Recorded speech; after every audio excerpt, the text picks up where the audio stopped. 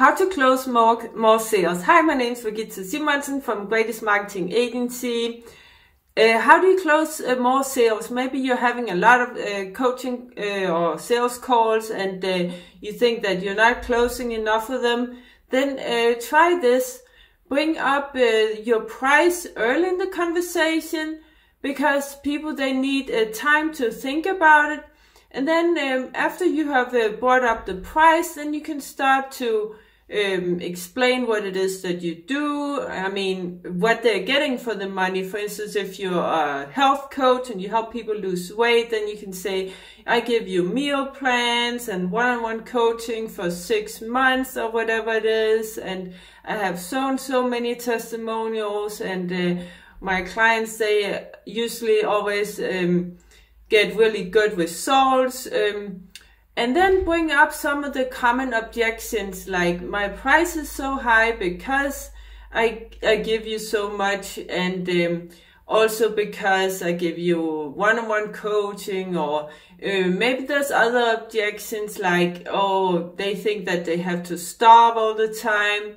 You know what your clients' objections usually are. Then you want to bring those up before the prospect or the potential client utters them, because that's gonna put you in a position as being more trustworthy, because you're bringing it up, and it also gives you a chance to explain it, to actually neglect this objection that they might have, or that they're probably thinking about, but they didn't say it.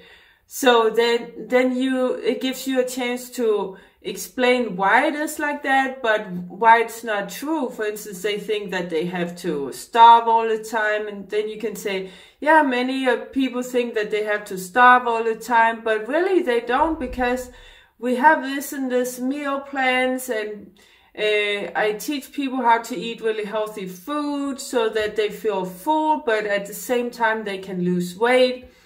Or maybe they think they have to exercise all the time, every day, really, really hard. Then you can also block that objection before they bring it up.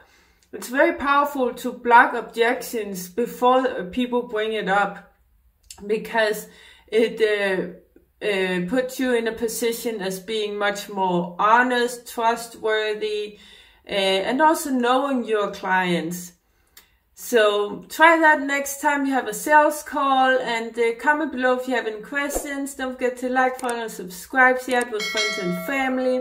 And down below I have some free downloads. There's a cheat sheet, 33 ways to get the clients for free with organic marketing. Go ahead and download that. And I also have an ebook. It's called Social Media Marketing for Coaches, Consultants, Entrepreneurs.